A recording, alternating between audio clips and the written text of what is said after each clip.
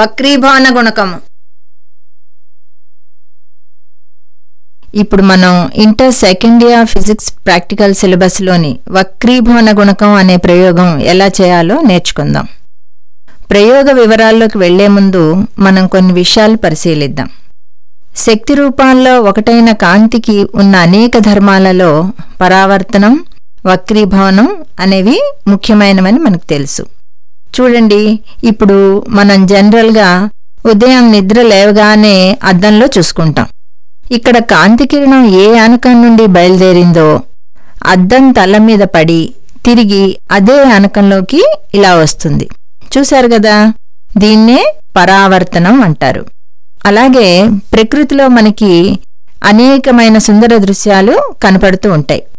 ఉదాహరణకి ఉదయించే సూర్యుడు, బొద్దుగా ముద్దుగా ఉండే అందమైన పాపాయి, లేదా మనసుకి ఉత్సాహాన్ని కలిగించే రంగురంగుల చేపపిల్లలు. అబ్బా, ఎంత బాగున్నాయో కదా! ఇంత అందమైన దృశ్యాలను చూసిన ఎవరికైనా దాని కెమెరాలో బంధిస్తే ఎంత బాగుండో అనిపిస్తుంది. మరెందుకు ఆలస్యం? ఇదిగో కెమెరా, అదిగో దృశ్యం. సో కెమెరాలోని ఏ భాగం ఈ ఫొటోస్ తీసుకోవడానికి సహాయపడింది? అదే లెన్స్, అంటే కటకం కదా. ఇక్కడ కటకం అనేది ఒక వక్రీభవన యానకం. కటకానికి లాగా మరో వక్రీభవన యానకం పట్టకం. కాంతికిరణం ఒక యానకం నుండి మరొక యానకంలోనికి ప్రయాణించినప్పుడు అది వంగడాన్ని వక్రీభవనం అంటాం. ఈ అంచులైన ఏబిఏసీలని వక్రీభవన తలాలు అంటారు. వీటి మధ్య కోణాన్ని పట్టక కోణం అంటారు. ఈ రెండు పట్టకాలని గమనించండి. ఇక్కడ రెండు పట్టకాలలో వక్రీభవన కిరణాల వంపులలో తేడా ఉంది.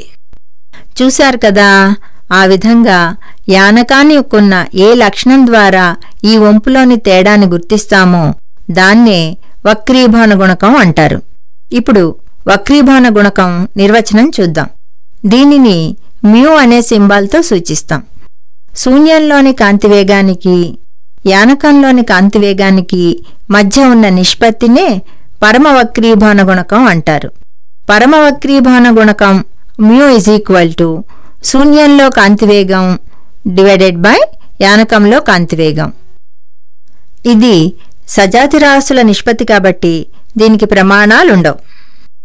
ఇప్పుడు సాపేక్ష వక్రీభవన గుణకం అంటే ఏంటో చూద్దాం. మొదటి యానకం దృష్ట్యా రెండవ యానకం యొక్క వక్రీభవన గుణకాన్నే సాపేక్ష వక్రీభవన గుణకం అంటారు. దీనిని 1μ2 అనే సింబల్తో సూచిస్తాం. దీన్ని ఎలా చదవాలి? Refractive index of second medium with respect to the first medium. అంటే మొదటి యానకం దృష్ట్యా రెండవ యానకం యొక్క వక్రీభవన గుణకం. స్నెల్ నియమం ప్రకారం సాపేక్ష వక్రీభవన గుణకాన్ని ఇలా గణిస్తాం. 1μ2 = sin I by sin R. అంటే మొదటి యానకంలో పతన కోణం I సైన్ విలువకు, రెండవ యానకంలో వక్రీభవన కోణం R సైన్ విలువకు గల నిష్పత్తినే సాపేక్ష వక్రీభవన గుణకం అంటాం. ఇది కూడా ఒక స్థిరాంకమే.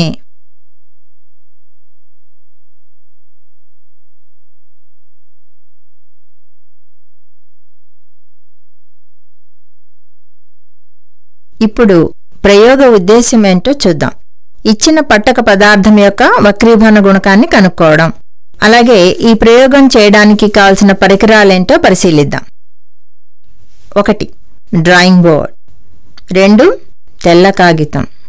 3. పట్టకం. 4. డ్రాయింగ్ పిన్నులు. 5. గుండు సూదులు. 6. కోణమానిని. 7. స్కేల్. సిద్ధాంత భాగం. ఇప్పుడు ఒక కాగితం మీద పట్టకం యొక్క జామితీయ అడ్డుకోతను గీసినట్లయితే అది ఈ విధంగా ABC అనే సమబాహు త్రిభుజాన్ని పోలి ఉంటుంది.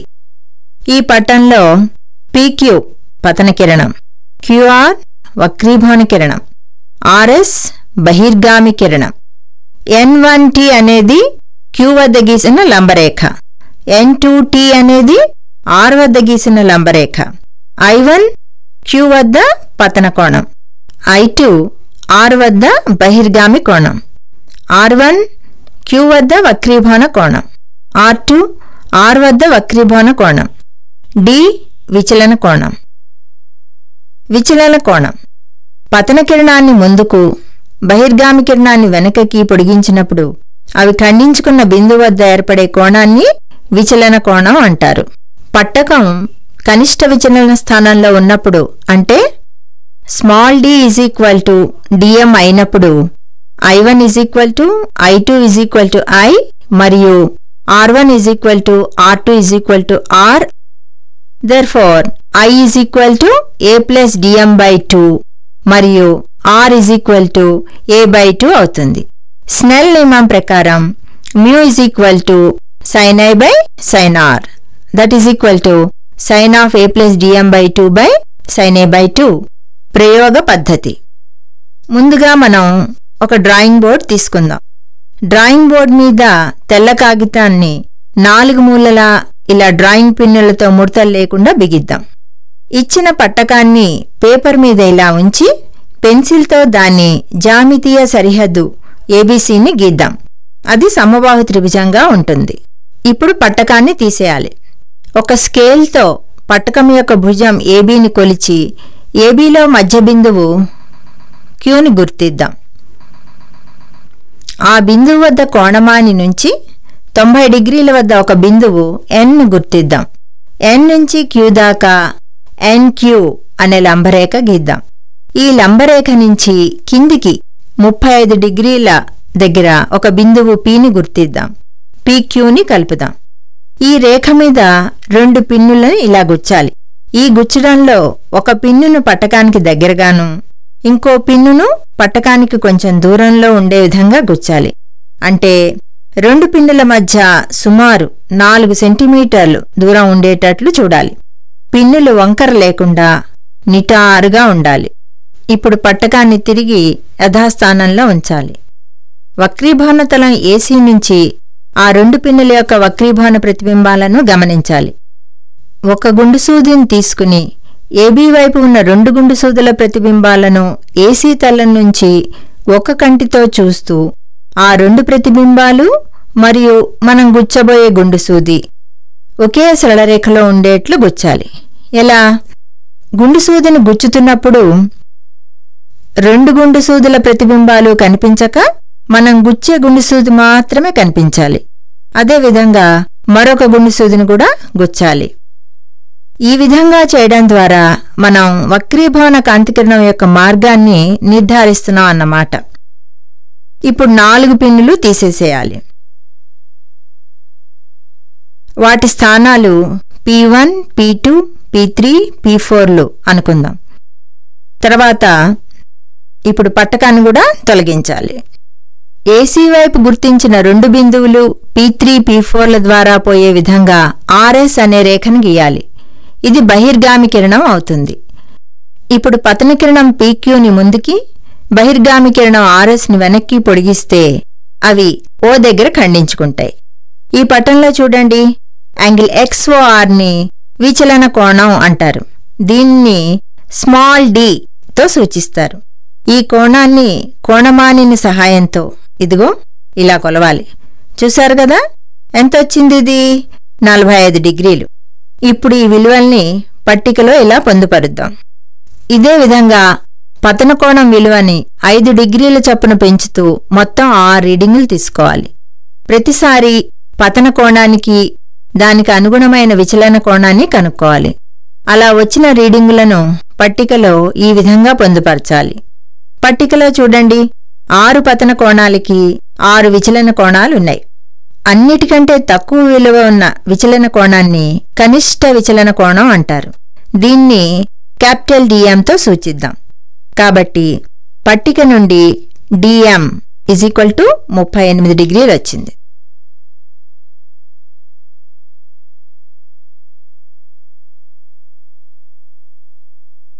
గ్రాఫ్. పతన కోణం I విలువలు x అక్షం మీద, విచలన కోణం D విలువలు y అక్షం మీద తీసుకోవాలి. స్కేలు. x అక్షం మీద 1 సెంటీమీటర్ = 10 డిగ్రీలుగాను, అలాగే y అక్షం మీద 1 సెంటీమీటర్ = 10 డిగ్రీలుగాను తీసుకోవాలి. ఇప్పుడు మనకొచ్చిన 6 విలువల తాలూకు 6 బిందువులను ఈ విధంగా గుర్తించాలి. గ్రాఫ్ను విశ్లేషిస్తే మొదట I విలువను పెంచితే D విలువ తగ్గుతుంది. ఆ తరువాత I విలువను పెంచితే D విలువ కూడా పెరుగుతుంది. గ్రాఫ్లో అడుగున ఉన్న కనిష్ట స్థానాన్ని క్యాపిటల్ Aగా గుర్తిద్దాం. దీని నుండి X అక్షానికి సమాంతరంగా Y అక్షాన్ని తాకేట్టు AB అనే రేఖని ఇలా గీద్దాం. ఇప్పుడు గ్రాఫ్లో OB కనిష్ట విచలన కోణం విలువ DM ని సూచిస్తుంది. గ్రాఫ్ నుంచి కనిష్ట విచలన కోణం DM = 38 డిగ్రీలు. ఇప్పుడింకా క్యాలిక్యులేషన్ సంగతి చూద్దాం. ఇంతకు ముందు చెప్పుకున్నట్లు ఈ ప్రయోగం ద్వారా మనం మ్యూ విలువను కనుక్కోవాలి. Mu = sin of a plus dm/2 by sin a/2. ఈ ప్రయోగంలో మనం ఉపయోగించింది సమబాహు పట్టకం కాబట్టి పట్టక కోణం A = 60 డిగ్రీలు. పట్టిక మరియు గ్రాఫ్ నుండి DM విలువలు సమానంగా అంటే 38 డిగ్రీలు వచ్చాయి కదా. ఇప్పుడు ఈ విలువలని ఫార్ములాలో ప్రతిక్షేపించి చూద్దాం. Calculations. Mu = sin of a plus dm/2 by sin a/2. That is equal to sin of 60 degrees plus 38 degrees by 2 divided by sin 60 degrees by 2. That is equal to sin 98 degrees by 2 by sin 30 degrees. That is sin 49 degrees by sin 30 degrees. sin 49 degrees విలువను sin 30 degrees విలువను logarithm book నుంచి వాటి విలువలు తీసుకోవాలి. That is equal to 0.7547 divided by 0.5000. That is equal to 1.5094. ఆ విధంగా ఇచ్చిన పట్టక పదార్థం యొక్క వక్రీభవన గుణకాన్ని పిన్నుల పద్ధతి ద్వారా కనుక్కోవచ్చు. పట్టక వక్రీభవన గుణకం మ్యూ విలువనిచ్చి పట్టక కోణం ఏ కనుక్కోమంటే ఏం చేయాలో ఇప్పుడు చూద్దాం. పై విధంగా ప్రయోగం చేసి కనిష్ట విచలన కోణం DM విలువ తెలుసుకోవాలి. పట్టక కోణం A = 2 tan inverse of sin dm/2 by mu minus cos dm/2.